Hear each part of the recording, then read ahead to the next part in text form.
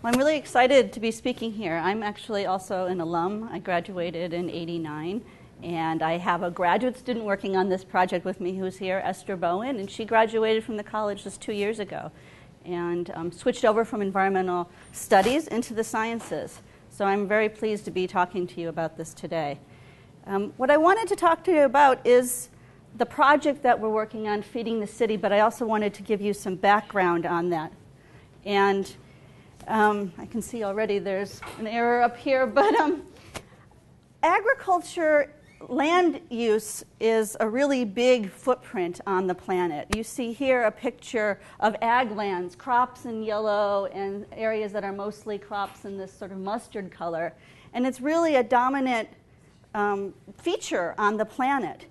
And land use is directly linked to the food choices that we make and how we grow our food. Another big effect associated with agriculture and the environment is nitrogen. So here I've just plotted the disruption of the nitrogen cycle by the use of fertilizers. And so this is just a measure of nitrogen fixation, how much nitrogen is actually being used. And you can see sort of the different categories here, beginning with lightning and then combustion, oceans, land. This is all the natural cycle right here. And then we get into the industrial, which we've disturbed, and then agriculture. And you can see that agriculture activity has completely disrupted the natural biogeochemical cycle. And this is just an example of an overwhelming effect of agriculture. So we have the land use issue, we have the nitrogen issue, and these are just two of them. Another that we'll hear more and more about is water use in agriculture. Agriculture in the United States is the largest consumptive user of water. But I want to come at it from a little bit different perspective, and I think that came out a little bit in the introduction that you heard about my research, and I want to tell you about my own motivation. So I've been trained as a geochemist, and I did a lot of my work in past climate change, understanding the natural climate cycles from 10,000 years ago to 1 million years ago. And what you see up here is a plot of an ice core record. It's oxygen isotopes, and actually what that is a proxy for temperature change. So you can see all these wiggles going back and forth as changes in temperature as they're recorded in northern hemisphere ice sheets. And what we saw in there, the Holocene up there at the top, let me see if I have a laser pointer, is there? Up there. This is the modern, and we're going back in time here. I was doing some work in this area right here. This is the last glacial cycle between 40,000 and 20,000 years ago. And these wiggles that you see translate into 10-degree temperature oscillations in the northern hemisphere. They occur on the time scale of decades. On the time scale of a human lifetime, we can see a natural switch in temperature of up to 10 degrees. Now, this is a very different situation than we're in now. This is the last glacial cycle when we had large ice sheets. And it doesn't at all lead me to question whether or not what we're observing now is global warming. That's a completely different issue. But the point of this was that we saw these 10-degree oscillations. We have spent decades trying to understand them, and we still don't understand them. This is a natural oscillation in the climate system that's very large, that we don't have a really good handle on, yet we're doing this experiment of putting greenhouse gases into the atmosphere. Greenhouse gases are known to affect climate. And so with this natural experiment, who knows what will happen? Not knowing this right here motivated me to want to do a little bit more about what's going in the modern, as well as working to understand past climate change. And that was the link that drew me into agriculture. I had a long time interest in environmental sciences, and in fact, when I was an undergraduate here, we didn't have an environmental sciences major, so I ended up in the geophysical sciences department and really fell in love with these long-term climate cycles and the natural cycles of the earth, and went off in that direction. But now I've come back, and I actually had the opportunity to create with one of my colleagues a major in the geophysical sciences for environmental sciences now. So now we do have a small major in that, so it's very exciting. But the topic on hand I wanted to focus on is the energy use in greenhouse gases in the food system. And I want to talk about two different ways of sort of envisioning or re-envisioning the food system. The first is understanding the effect to which personal choices can affect the impact of agriculture, and specifically personal dietary choices. And then I don't want to spend too much time on it, but it's too exciting for me to not want to share that with you. And after that, I want to get on a little bit more towards this idea of the local food movement and trying to understand what sort of impact that might have on the environmental effect of agriculture, as well as the food system more generally. So energy use in the food system is quite high. Here you can divide the pie of energy use in lots of different ways, and you can divide the pie of greenhouse gases in a lot of different ways. And because of this, you often hear in the newspapers, the built environment is 30% of the greenhouse gases, or transportation is 30% of energy use, or you can hear it in all different ways, and if you actually added up all those claims, you'd think we're up to like 250% that we're accounting for. And it's just because we divide the pie differently. All our activities can fall in different places. So here I have residential, but this is also the built environment. So we've sorted out here the energy use in agriculture, and this is measured in quads here.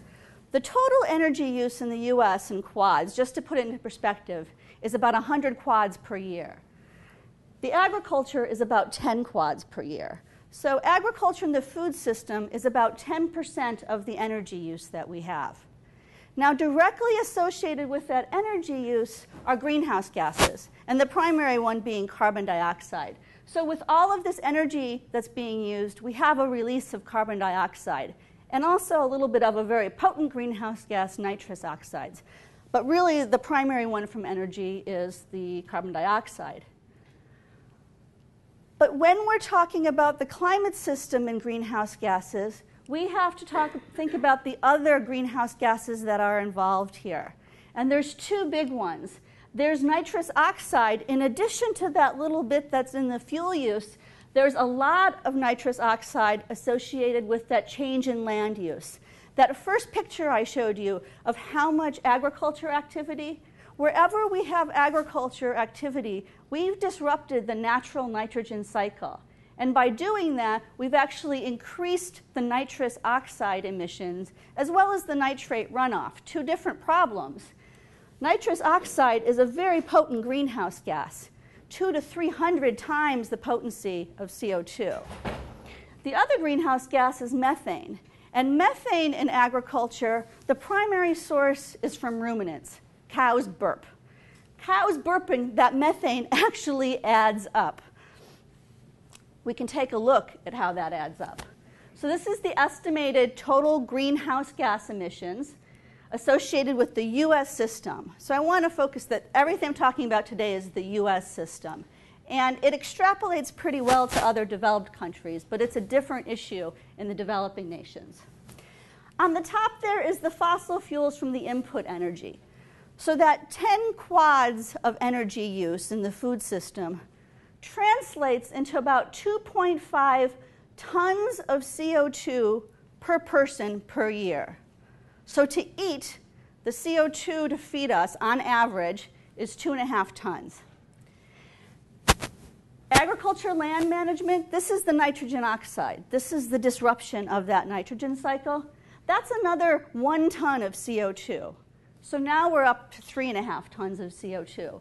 We can add in that little bit more, the 0.4 from the enteric fermentation, primarily the ruminants, the cows burping. The waste management, this is both some methane and some nitrous oxide, again, directly attributed to animals. It's the animal waste we're talking about, the anaerobic decay of that. And then a tiny little bit of rice cultivation. Rice paddies emit methane. We add all this up and we get to 4 tons of CO2 per person per year. Now to put that into perspective, if we take the total emissions of the US and divide that by the population of the US, our per person carbon footprint is about 22 tons of CO2. So 4 out of 20 tons of CO2 is directly related to diet. Yeah? that rice cultivation because we have growing so little rice in the United States? It is. We have very little, and I guess it won't be as high as this. That's a really good, yeah. It could get up to the waste management level, and that's a really good point. So this is the estimated, this is from the US EPA, and it's a very important point because we think about our carbon footprint as our emissions. But the way we really need to think about our carbon footprint, our water footprint, our nitrogen footprint is actually in our total consumption. And we have rice that's coming from China. We have tennis shoes that are coming from China. We have clothing coming from India. And all these things add up to emissions. And so when we actually want to go and calculate our footprints, we ought to be adding that in there. No, and this is just for the U.S. So it actually is much worse.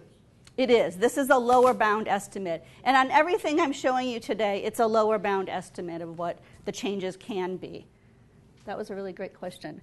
So we can translate this energy use, if we take just the energy part again now, into an efficiency of the food system. How much energy goes into it versus how much energy are we getting out of it? And we get that energy in edible calories. That's pretty easy, right? Like a Snickers bar has some calories in it. And so really we're saying how many Snickers bars are we getting out of the system? So this small green band right here is the edible output. So for the 10 quads, a little over 10 quads that we've accounted for, we're getting about 1.5 quads out of it.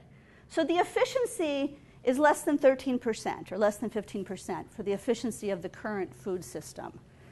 So, but these edible calories that we're looking at right here are actually the calories that are delivered to us, that are on the shelves. That's 3,800 calories per person per day. So this bar right here represents 3,800. That's a huge number of calories. Our consumption is anywhere between 17 and maybe 25, 27 per person, depending on activity levels and how much we're consuming. So this efficiency, again, is an overestimate because we need to account for that waste in the food system. So the efficiency of the food system is quite low. Yes? And is it possible for the efficiency to be over 100%? Yes, that's a good question. So if we look at the energy efficiencies of food items, and that was the right next slide that you had there, this is looking at dividing the food items up into different categories. And so we have the red meats, or the meats down here in red, the fish here in blue, and plants and produce down here in green. And so what we say for, we can have a 10% efficiency. That means we're going to get 1 calorie out when we put 10 fossil fuel units in. But we can get your over 100%, like a 200%, to get 2 calories of edible food out for each fossil fuel calorie we put in. And that comes from plants. That's because we don't need to necessarily give them everything because they're actually taking the energy. But the animals have to use that energy, so their efficiency is naturally lower in this way of thinking about it. So right away, looking at this, just in terms of energy use, we can get the idea that there are some diets that are more energetically efficient than others. Now, we probably don't all want to just be eating soy. But it's still good to understand what the impact of our decisions are. And so you can see that it goes down this way. And the part that really surprised me was the fish. So the fish can be very low here, very low, like the tuna or the salmon, which is farmed. Long line fishing takes a lot of energy to go out there and get it and bring it back. Farmed fishing takes a lot of energy to be bringing the food to the fish. However, herring, something like that, actually has a pretty high efficiency. It's a coastal fish. So we can eat our herring, we can eat our sardines and feel okay if the reason we're concerned about these things are the environment. We can just go off the coast and grab them in some areas. And even if those areas aren't close to us, they pack them right away and you can ship them off on a boat, which is one of the most efficient forms of transporting food. So it turns out to be pretty good in the end. Now that's the energy efficiency, and we have to talk about just one other aspect of it, and that's the I have energy emissions here, but this is the emissions efficiency of food. So in addition to that energy that went in, we have to account for those other greenhouse gases. We need to account for nitrous oxide from the land use involved. And actually, that one's a little difficult, and because there's a lot of decision-making associated with it, we can actually set that aside and just account for the greenhouse gases that are different between vegetables and animals. And what I mean is we can just think about the methane emissions and the nitrous oxide from the manure management. And so we can get at a lower bound of the greenhouse gas emissions of food items. So when we add in that CO2 due to the different energy efficiencies, the methane from the ruminants, and the nitrous oxide from dealing with manure management, what we see is that we can get an incredibly different emissions efficiency for two different meals. So this was actually a calculation we did from Mark Bittman in the New York Times. We calculated out a stir-fry dish versus a 6-ounce beef steak. They had 320 calories, so it's an equivalent meal here. I think the calorie might be a little bit low, but for the picture they put on there. But in terms of the calculations, they were for 320 calories each.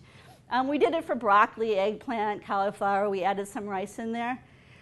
We see that if we put it in CO2 equivalents, so if we translate those nitrous oxides and the methane into how much effect they would have if they had been CO2, just a way to account for the greenhouse gases, the stir-fry would have 180 grams of CO2 equivalent for that dish, and the meat dish, 4.4 kilograms of CO2, a factor of 24 difference in greenhouse gas emissions. So it's to point out that dietary choices can have a huge impact on the emissions associated with diet. Now, we actually modeled some diets to put it into some perspective for you. So and from this graph, a little bit complicated, but it's fun, because you can calculate the emissions impact of almost any diet on here. You go from eating no meat to eating 50% meat. Usually when it's the students here, we say you eat like a Texan, but I better be a little careful. So it's just from 0 to 50%. And then you can choose the type of diet you have. You can eat like the average American, which is a mixture of meats, or you can have only fish. You can be vegetarian except you have eggs and milk. And then poultry, you only eat chicken. And then finally, red meat. And I can say there have been phases in my own life where I have chosen each of those diets for various reasons at some point. 27%, that's the average meat consumption. So if we follow this line up to the mean US diet, the difference between that and not consuming any meat at all in your diet is about 1.5 tons of CO2. If you decided to drive a Prius instead of your standard car of a Camry, that would be a savings of about 1 ton of CO2. So you can actually save more in terms of greenhouse gases by switching your diet than switching your car in some cases. Now, this has been something that I had a real lesson in dealing with the press on this, because they really picked up on this idea of comparing it to a car. And it was kind of funny. There are those people who didn't want to give up their meat, but there are those other people who didn't want to give up their SUVs. And so it turned out that the statistic had been quoted at some point of being, if you were vegan, you could go ahead and drive your SUV. That's not the case. But maybe if you ate like our Texan, or 50% red meat in your diet, okay, well, maybe that is like giving up an SUV. Unfortunately, not only does Texas have a lot of red meat consumption, they've got a lot of SUVs as well. So this was really the first choice we thought about. dietary choices. And this was just some of them. And you can talk about prepared foods versus eating fresh from the farmer's market. There's lots of different choices. And the point is not to preach about everyone going vegan. I am not vegan. I eat those sardines and herring that are next to the coastline. It's just so that we're aware. We need to be aware of the choices and the consequences of those choices. Just like they've shown that putting these little kilowatt devices in your house and plugging things in and seeing how much energy your light bulb takes and your refrigerator takes can reduce energy consumption. I feel like if we understand the impacts of our other choices, that too can help us to reduce our impact. Now, the other natural choice that we started thinking about after that was transportation. Because what we've been hearing a lot about is eating locally. And in fact, Esther did a lot of her undergraduate thesis work on trying to understand how to make choices between if you have to choose, if you're a buyer, and she specifically said, I want to do something practical. And so she went to the dining hall and said, I want to talk to the buyer and I want to find out how he chooses to meet his sustainable purchasing when all he has choices between are local and organic. And so she had to weigh these. She said, I can get a lot of stuff from California and it's organic. I can also get this other stuff locally, but it's not organic. And this was one of the hard choices. And it turned out to be close, that a lot of things were actually better if you bought them local versus if you bought them organic in terms of energy use. Because for food, a big part of that energy use is embedded in putting those fertilizers and pesticides on them. And so when you buy local, you don't have that. I mean, when you buy organic, you don't have that. When you buy local, maybe you're missing some of that transportation. And so here you can see this is our current food system. Now, despite an enormous amount of our land being agriculture in the US, Esther, what's the number? Okay, nearly 50% of the land in the US is devoted to agriculture. You can see that portion of it in the green here that's actually devoted to produce. Most of that other land is devoted to feed grains, soy and corn for feeding animals. So there's a very small portion of the land use that's actually dedicated to people. But you look at this and you see where the produce is coming from, say for Chicago. And we calculated, in fact, Esther started the calculations, and then we had a couple high school students last year, one from the lab school. Actually, I think both of them were from the lab school. They helped create a model based on USDA data to model how far food is traveling and to try to calculate it from different cities. And we came up with 1,800 miles. That's your average piece of produce in your diet. So it's weighted for the transportation mode, and it's weighted for how much of that you might eat, like how likely you are to have a banana versus an apple. And that was the savings. So it seems like there could be some potential savings in buying locally, but it is small. If we look here, this is that 10 quads of energy in the food system. And we can break that down and think about it as a life cycle analysis. We hear a lot now about life cycle analysis in the newspaper, and that's just understanding the impact from the whole process of creating something and then getting rid of it. Well, this is the life cycle analysis for the food system. It's missing a couple stages, but it's one of the best estimates. It's from 2003, and what we see down here at the bottom is agriculture production. So about 20% of that, this is that 10 quads, goes to agriculture production. The next little bit of it is the transportation in the food system. So this is that potential savings we're looking at. And then we have processing, some packaging, retail, and then you can see there's a huge chunk at the household. So all of these things represent potential places to save energy in the food system. If we think about local, are we just thinking about this transportation? And in fact, a paper came out after the one I wrote with my colleague Gidon Eschel that looked again at the different diets, red meat and other parts of the diet. They looked at a few more things in there. And they came to the conclusion that, well, indeed, red meat, switching from red meat to other dietary items could be a huge climate savings, impact savings for you.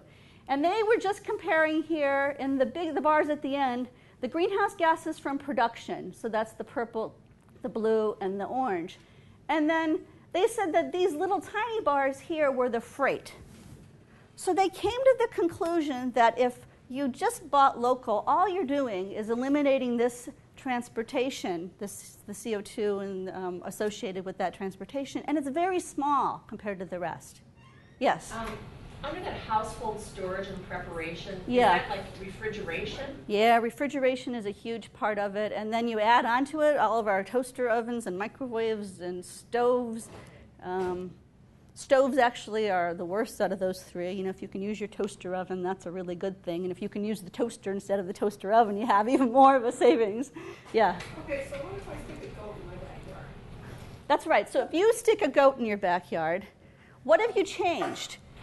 Well, I'm guessing that some of the grain, that like if I really grass feed my meat, okay, that I'm guessing that red meat herd is going to shrink somewhat. But I'm just wondering. That's it exactly. And that's the same criticism we had and a few others had about thinking about local this way. Because local is, you're not driving it from somewhere, but it could also mean that you've changed the whole food system around it. In your case, you have a goat in your backyard that is eating grass instead of grain that you've had to grow and transport in. If you have just one goat, you're less likely to be having to give it lots of antibiotics, which are energy intensive. So your emissions of that does go way down. Now, for any ruminant, there's still going to be greenhouse gases associated with the cud. And it turns out it's not as all straightforward if you're not talking about your backyard goat, but you're talking about grass-fed cattle. But I think we'll stay away from that. But that was the point exactly. The point is should we just be thinking about what a local food system is only eliminating transportation? And we decided to look at that. And that takes me into sort of the second part of the research that we've been doing with the students, and that's looking at the local food system.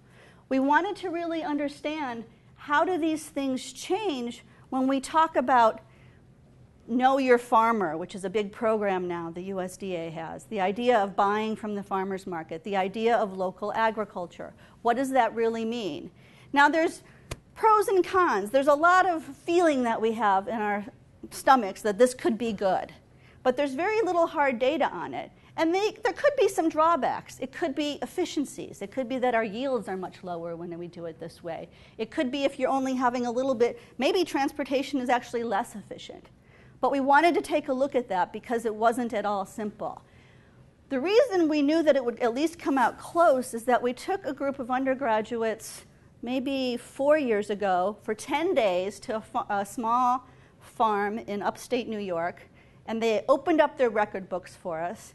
And along with visiting sort of all the local farms in that area, the students would come back in the afternoon and pore through these records, and we added up all the energy use on the farm, tried to account for all the material inputs as best as we could in a 10-day period, and then looked at how much this farm produced.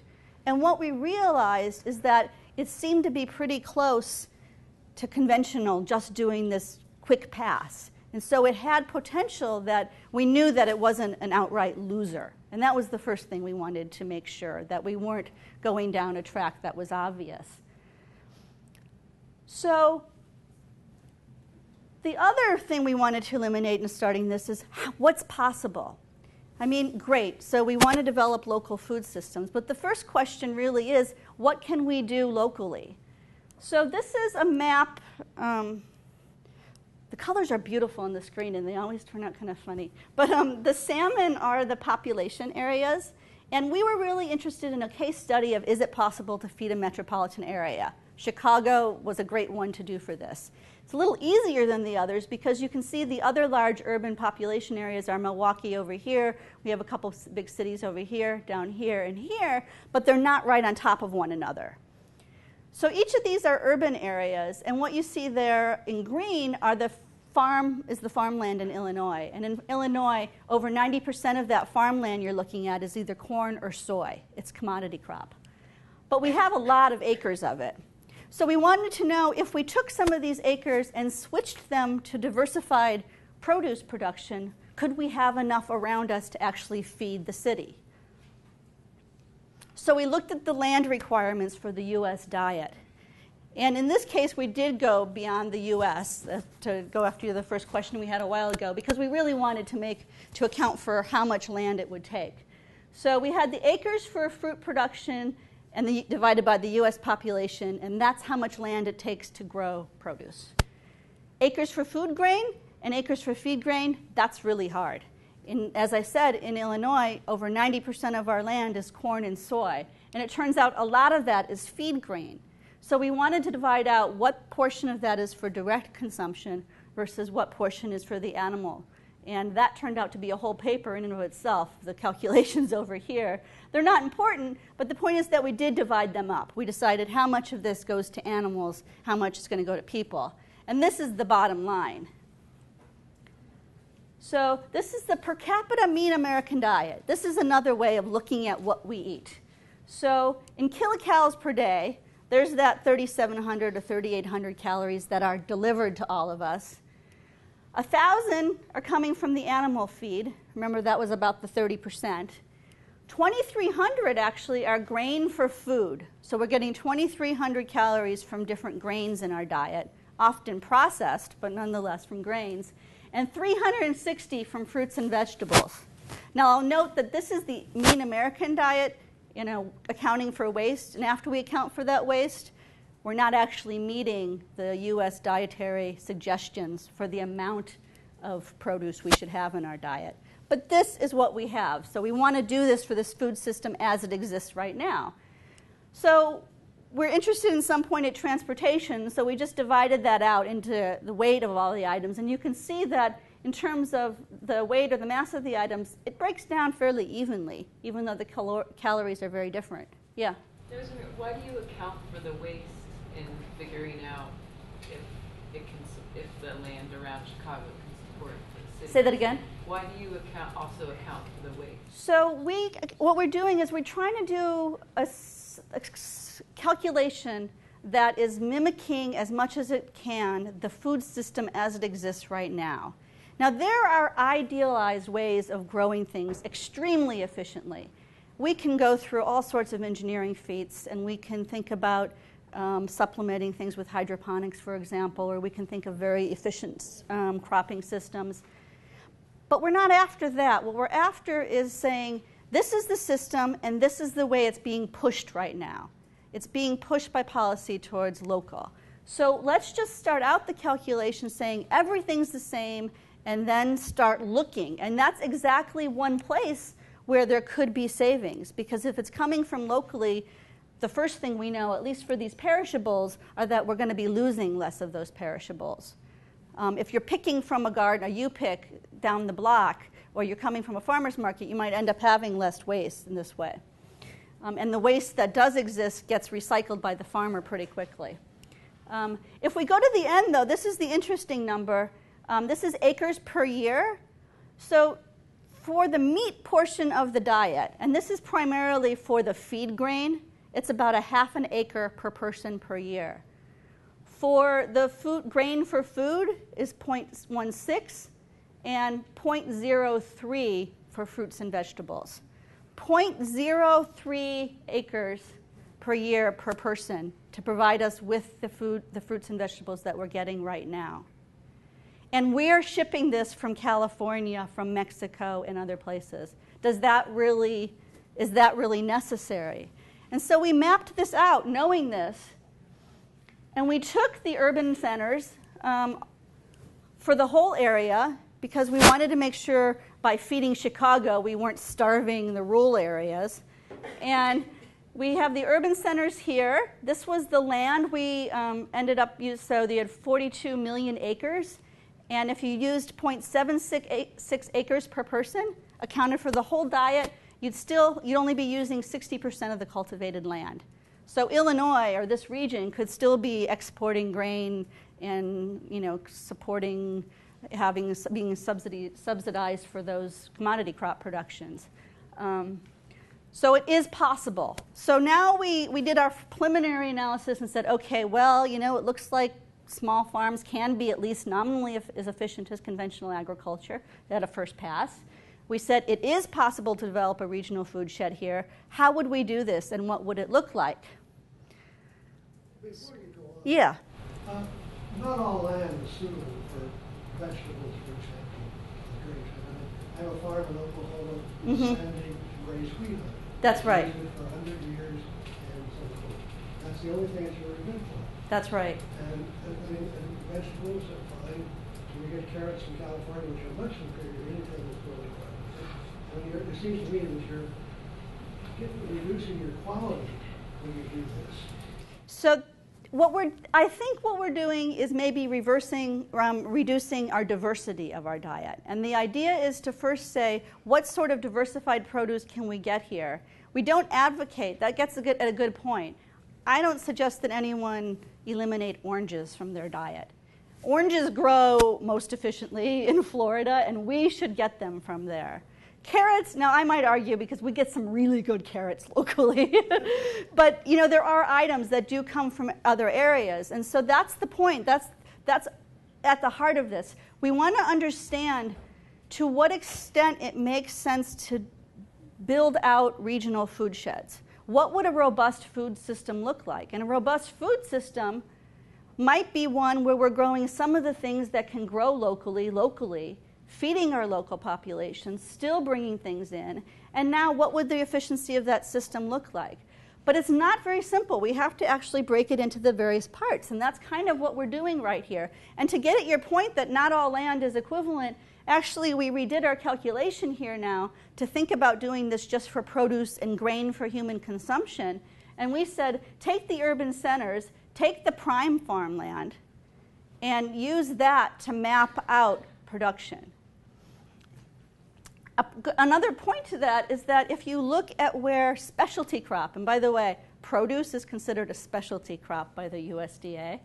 So if you look to see where food is growing now in Illinois or in Massachusetts or in New York, anywhere out of the Central Valley really, it's often growing on marginal farmlands rather than the prime farmlands. The farmers who have done this have been pushed off into the marginal areas. And so we look at things like the yields from these farms, and we have to remember that they're coming from some of the least desirable farmland sometimes.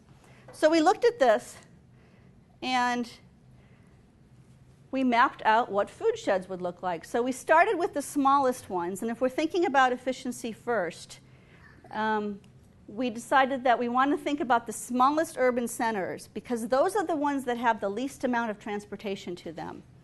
And actually, a really interesting thing came out of our research as we were researching the idea of a food shed. The idea of a food shed came out in the early 1900s, and it stemmed from a graduate student who was participating in a seminar in the econ department here at the University of Chicago. And then he went on to an East Coast school to finish up his PhD or maybe do a postdoc and turn this into a book, How Great Cities Are Fed. And what came out of that is in 1927, they estimated that food was traveling something like 1,600 miles to come to Chicago on average. But we know there's been big changes in the food system since then. And so pouring through the records, what we realized is that one of the big changes in the food system are in these rural areas. We're now bringing more food to the rural areas than we used to bring. These farms used to always have backyard gardens or neighborhood gardens, and now that has been less and less. And so we actually have more food coming into there, and that's one of the least efficient parts of the transportation system because you have to take it to the hub, and then you have to take it down to this small place. So we ended up mapping out these food sheds, and we'll get to the Chicago food shed right here. And so this in yellow is what could be considered the land necessary to provide all the produce and grain, not the feed grain, but the food grain to the city of Chicago and the surrounding urban area. So again, it was possible. And I want to skip a little bit ahead because I'm We have looked at transportation and optimizing the system that way because we want to think about that life cycle analysis, and transportation is that second part. But it's a little out of order, and I think the more exciting thing that I want to tell you to finish up with is what we've been doing with our student interns these past 2 years. So now that we had it mapped out and said it's feasible, we wanted to know what it would actually look like. We want to essentially say, of that life cycle analysis, that bottom box is agriculture production. Is a local food system going to use the same amount of energy and have related greenhouse gas emissions for that box? Is it going to be a larger box because it's more inefficient, or will it be smaller? So we started out small as a pilot study. We're building the study now. But we had 4 rural farms and 4 urban farms, which I don't have mapped here in the study. One of the farms is Genesis Farms, and Genesis Farms is actually one of the farms that's providing food for our reception after I finish talking here. And we'll see a picture of Vicki Westerhoff, who's been farming out there for over a decade. But these farms ranged from 2 to 20 acres, and they were highly diversified in produce. So they have 40 to 300 varieties of vegetables growing on these farms. Already, this is a sign that the Weber and Matthews, who said local is simply changing that transportation, was wrong. When we talk about know your farmer, or when you go to the farmer's market and you see the sellers there, even when you go to Whole Foods and you see the local food in there, these are the types of farms that the food is coming from. Conventional is 1 or 2 crops. Monocropping, just the way soy and corn is really, with just a few varieties. But the farmers here have multiple varieties, and they do that for multiple reasons. They want to ensure against drought versus a wet year that they're going to have some crop for people. Heat, if it's going to be heat, if you're going to have a long or short season, and for pest control. They rotate these crops really frequently, and that way they don't build up a pest, there's not the same pest that's left over in the soil to destroy their whole crop. And there are even some theories about better nutrient use in here, and that's actually what Esther, my graduate student, is going to be looking at. She's going to try to understand, quantify the extent to this changes the resilience of a system, how robust it is to these different possible changes. But we looked at these farms. We have the 4 rural ones mapped out, and they all followed some self-identified sustainable practices. For the most part, they were organic. We don't say that because they are just working on their certification in some cases.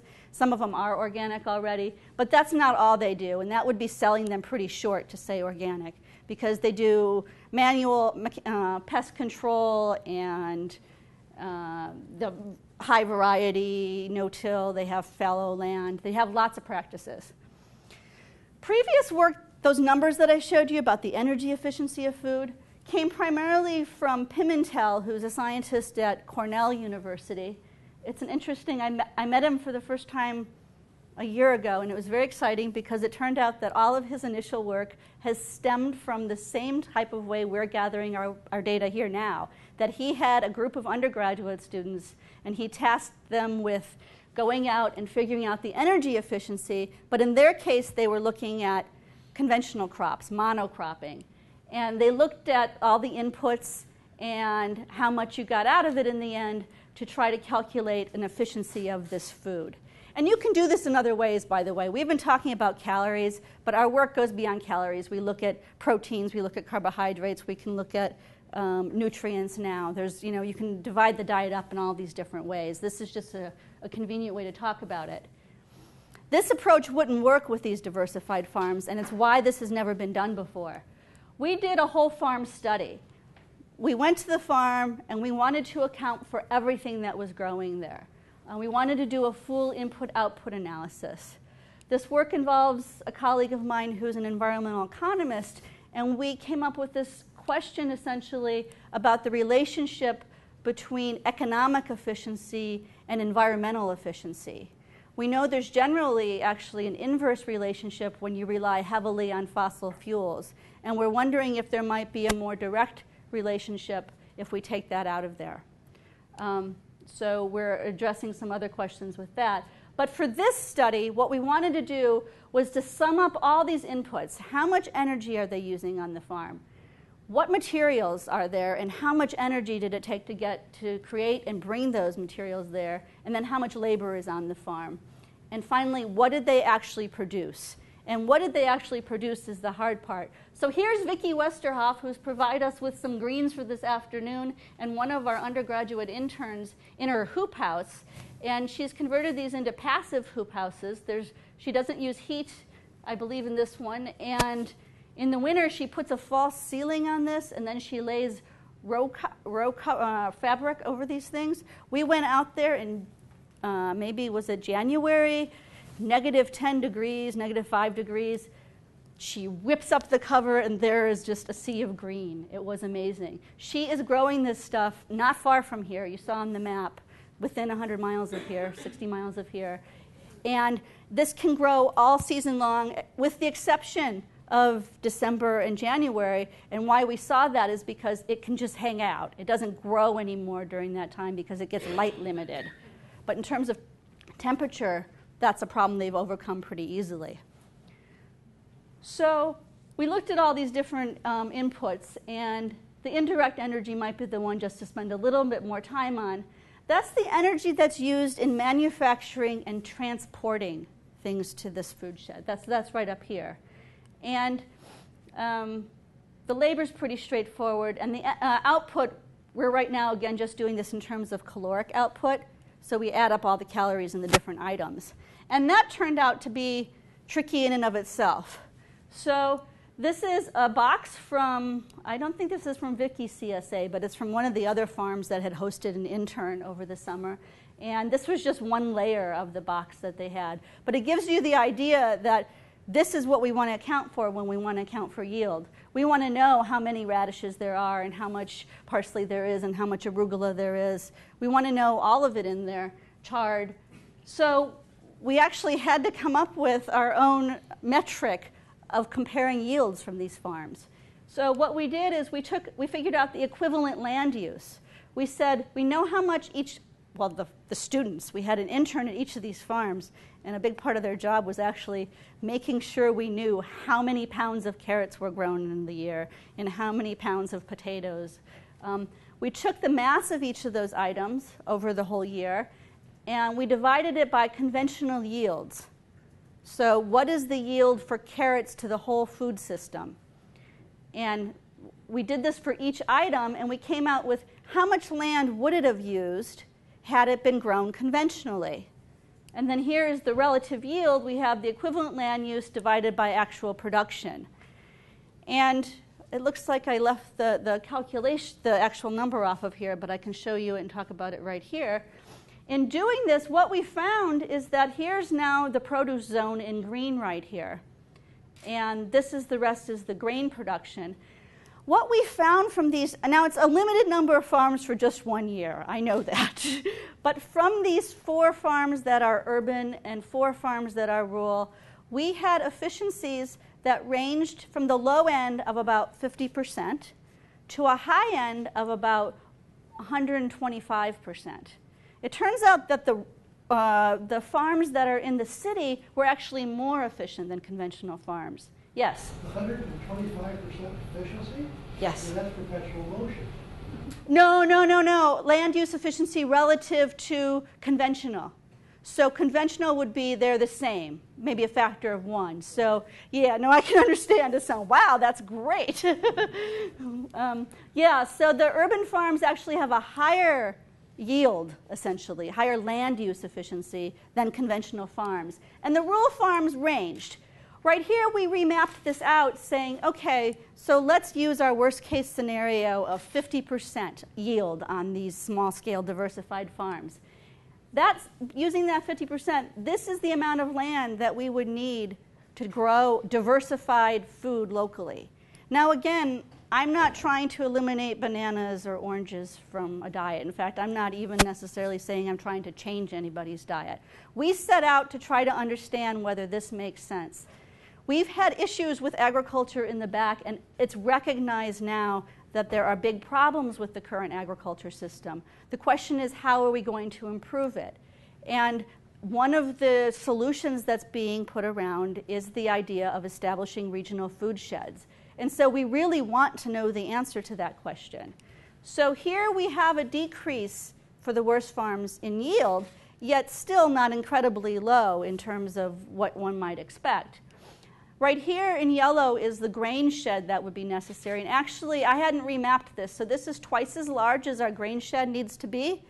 Turns out that when we looked at the grain efficiency, not from our farms, but just for Illinois, we had originally halved it to say that, okay, well, just in case the production's lower here for our initial mapping, let's use twice as much land. But actually, we don't need twice as much land for grain because Illinois is weighting the averages for grain. So what I have mapped out here is actually enough for the whole diet if all of us want to eat vegan. So if they cut off the airport and cut off food coming for everyone else, just save us this much land and we're going to be fine. Now, I don't advocate that, but it is showing that it is possible. So this is what we have using the local yields. Now, what is our next?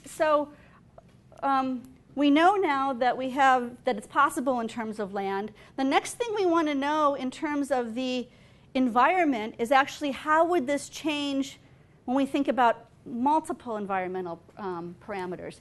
If we think about the soil and we think about water use and we think about how the different crops are going to be, and we think about this is a model for water and soil and it has nutrients in it, if we think of all these things, convert this land from commodity crop to some of this ag production, what will the footprint, what will the impact of that be? And that is really the next step for this modeling that we have. Now we have it laid out how it could look. Now let's take it to the next step and say, okay, if we do this, what will the impact be? And so that's the next step that we want to do in terms of the environmental modeling. But there's still another aspect of the data we've collected already, and that's an input analysis. And that we looked at the output first. We said, how much food did they grow? Now let's step back and say for these farms, how much energy did they use? What about the energy in the embedded materials?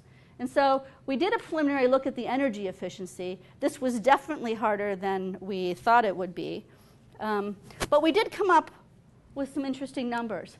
So for direct energy use, this is the direct fuel use on the farm. Electricity for lighting for our refrigerator. Maybe there was some fuel for some of the people who didn't use these passive hoop houses. The urban farms had 10 to 30% of the energy use of conventional farming. And I want to point out that this is on an item per item basis. Just the way we calculated the yields, we said, how much energy does it take to grow apples conventionally? How much energy does it take to grow broccoli conventionally? And so we added up how much energy use this farm would have taken to produce this conventionally. And the urban farms, ended up using 10 to 30% of it. The rural farms had 30 to 100% of it. It's something interesting as far as economies of scale here. There's economies of scale in terms of dollars, and then we also have economies of scale in terms of environment. And they may not be the same. Yes? What was the average size between the two of them? So, yeah, so that's a great question, and that's one of the questions we want to get at as we expand this. For the urban farms, they're all quite small. They're all maybe less than an acre, yeah. And the rural farms, we did have one that was about 2 acres. It actually wasn't the most efficient. We had a couple that were 20 acres, around 20 acres, and those seemed to be a pretty good efficiency.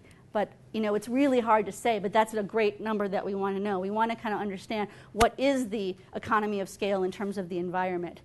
And we have the economist involved because we also want to know the economy of scale in terms of the economics as well.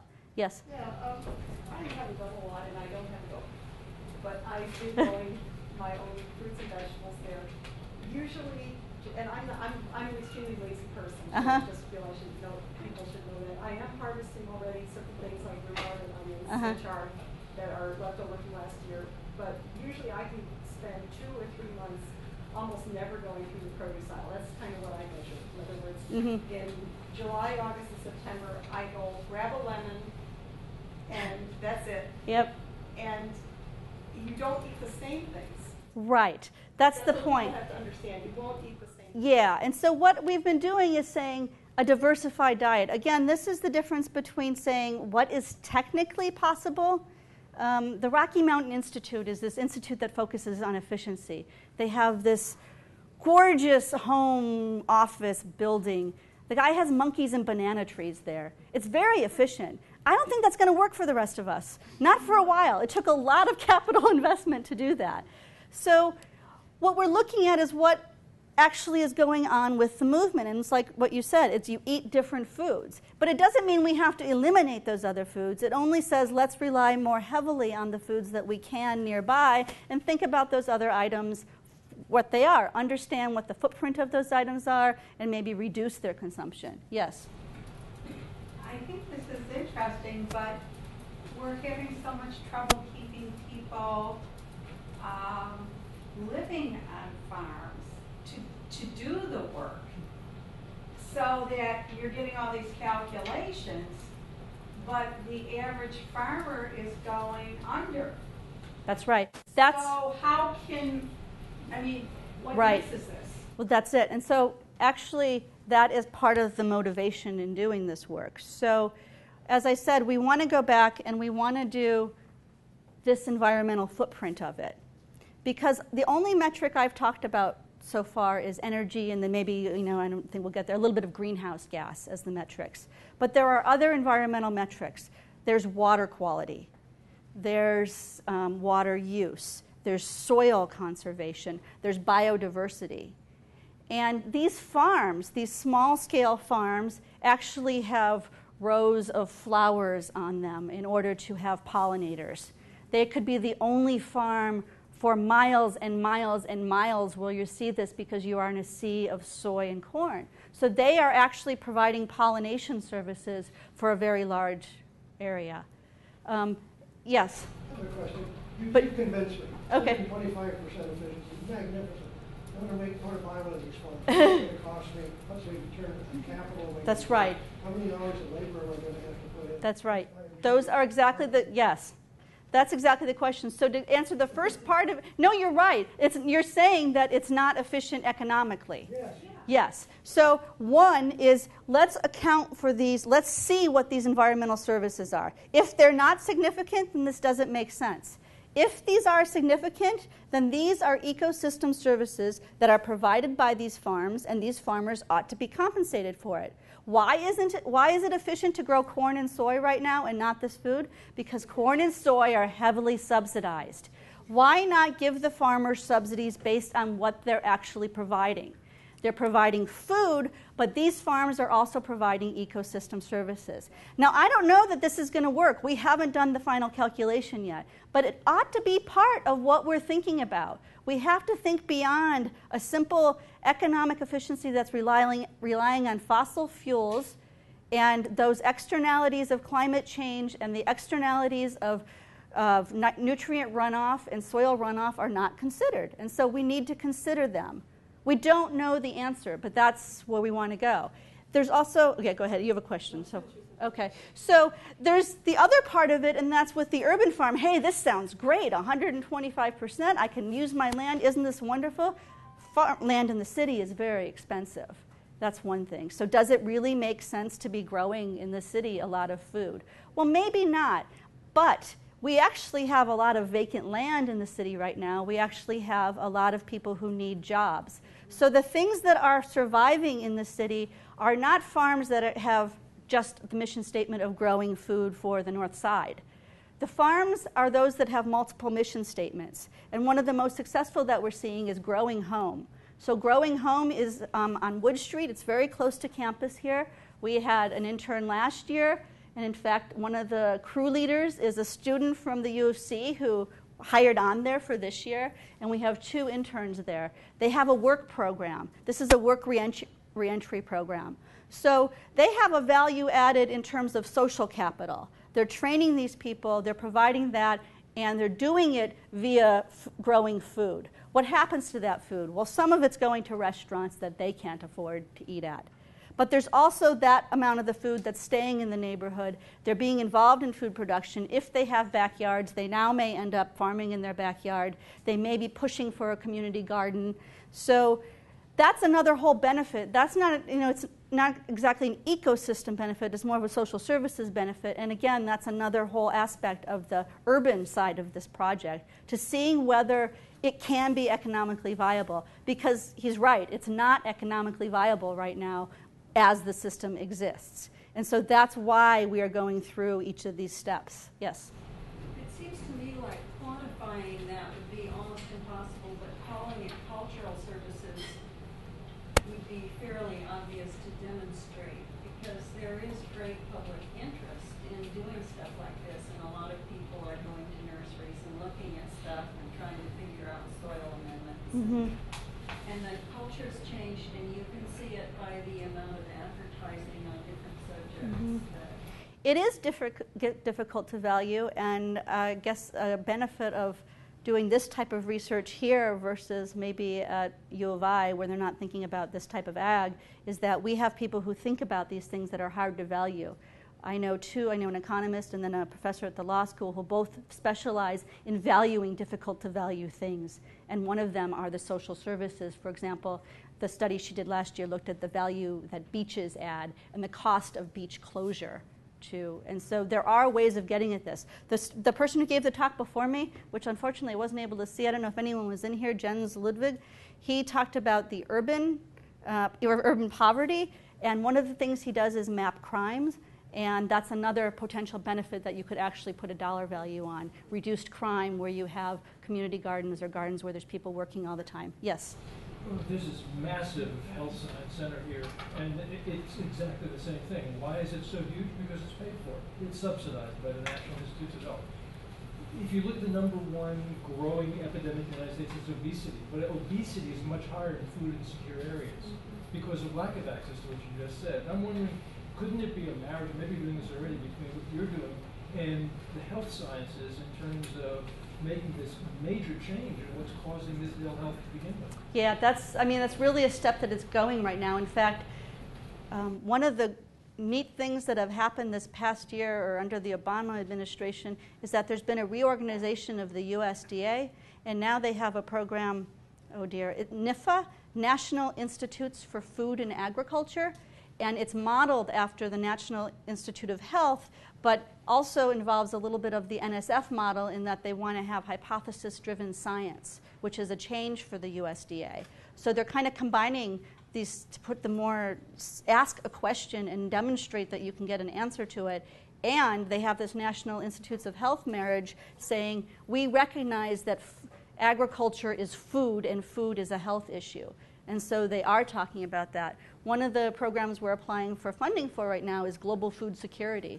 And that's the idea, getting at trying to provide more food or getting people to make different dietary choices in these food insecure areas. And one way to do that is perhaps being involved in urban agriculture. We don't think urban agriculture is going to end up feeding a heck of a lot of people, but it can have wonders on touching a lot of people and trying to make changes that way. Yeah. Yeah. Oh, yeah, and so there's one here first. Okay. Yes. In relation to when you talk about urban poverty, when you do your economic analysis, is part of any of your hypothesis whether this will make produce more available to low-income people? Is that part of what you're trying to do too? Because, or is it just people who go to Whole Foods already and they'll be able to get it locally, or is it people who can't afford Whole Foods who also should have access? Yeah, no, that's definitely in there. I mean, you guys are touching on all these issues that we just keep discovering day by day, and we just talked about this in terms of this global food security. So there are a lot of urban agriculture activities now, and one of the motivations for funding is revitalization of a neighborhood. So in that case, you could do that by providing food to Whole Foods. But that's not always the motivation. There is the motivation of affecting health and providing more food locally.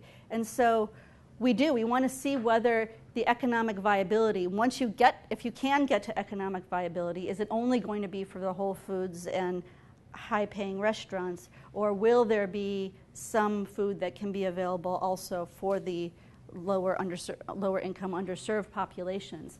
And, it's a little scary to think that the answer might be no, that, it may be so expensive that. But again, I think things like Growing Homes program of work reentry, entering the workforce, is a really good one. And Green City Youth is working with youths to push them that way. We're actually addressing the idea that farmers are moving off of farms and don't want to farm by trying to attract more youth into the idea of agriculture and showing that there is a link between the urban and the rural, and sending them off to schools like U of I to become more involved. Did you talk about CSAs before? And I wonder how feasible it is that, expand that network and rely on that around the city. So the CSAs are a model that the farmers really favor. It turns out that they're much less time consuming. So that actually gets into this challenge. It was up there already. The stages of the life cycle. So we're talking about the CSAs, community supported agriculture, that box that we got. Or the farmers market is another point of distribution. What that's saying is that the farmers are not just doing production. They're actually doing marketing and delivery. And they actually take care of their waste. So they're affecting multiple stages of this life cycle. And the CSAs, they like in terms of time because there's much less time spent for them in this aspect of it. Particularly if they have one drop-off point for their deliveries, they can pack out. It's very predictable. They want to go, right now most CSA memberships are for 1 year. There's farms experimenting with longer terms to have that reliability. It's interesting, one of the field trips we did with our students, some high school students last summer, was to go to the stock market and look at commodity trading. And we saw this parallel between the start of commodity trading and what CSAs are. And that's that the idea was that they wanted to have some reliability for selling their product. They wanted to have some sort of security in prices and market. And that's the same thing these farmers want for CSAs. Yes, exactly. And the model that the farmers seem to go towards is growing their CSA, and then they sell surplus, or as they're growing, they do the market to make up for that difference. And so they want to get, it seems nearly universal, with the few exceptions of very gregarious farmers who want to get away from the farmers market aspect and more to the CSA part of it. Restaurant sales is also very lucrative, and so we see a lot of that. That's one of the ways that the urban farms can really up their income, is by selling this beautiful produce to restaurants. There's extremely high demand in Chicago for local produce grown from these farms. Yes? Yeah, you calculated earlier how much CO2 you save if you stop eating red meat. Mm-hmm. Have you done it for if you switch from just eating produce from anywhere to eating local produce? That's the ultimate calculation we want to do, and that was the calculation that Weber and Matthews tried to do, but only assumed the transportation part. So what we realized is that we need to get a better handle on how a regional system would change each of those stages of the life cycle. And so right now we feel like, as much as you can feel like on 8 farms in 1 year, that we got a little bit on the understanding of the agriculture production differences. We have some idea about transportation. I only touched on where the farms are, but we've actually done some survey work as well to get some better handle on that. So we're all the way 2 up into it. One other thing we really want to understand is how this is affecting consumption patterns. So whether people are eating less processed food, whether it's affecting waste or what's happening to that waste. And I think once we get through, so maybe one more season like this, we'll at least be able to get a better estimate and maybe do an update to what Weber's and Matthews did and say, okay, well, it's not just transportation. We have evidence that it's this changing, and this. And so this is what your efficiency difference is. But yes? How much attention has been given to the place of the sustainability equation, local meat and milk? So milk production, I haven't personally looked at it all, and there seems to be people who are specializing just on that. That is one of the areas that you see the land grant institutions working a little bit. For the meat production, that's interesting and hard. So we noticed in our calculations, I didn't show here, but how you divide out that greenhouse gas footprint of meat. And there's like a portion of it that's the energy use, and then the other half of it is coming from methane emissions.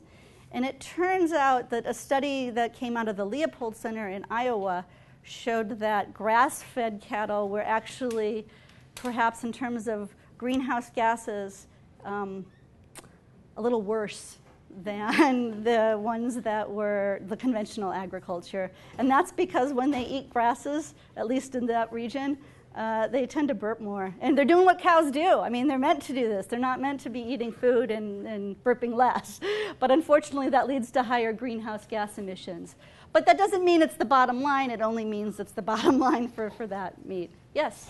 I was wondering, like, when you get, like, juices out of fruits like apple or Yeah. juice, does that increase or decrease the efficiency of it, or does it keep it the same? That's a good question. It depends on the quality of the juice that you're juicing. So you tend to get different yields for juice fruits, so that the enhanced yield that you get makes up for the fact that you're only having the juice portion of it.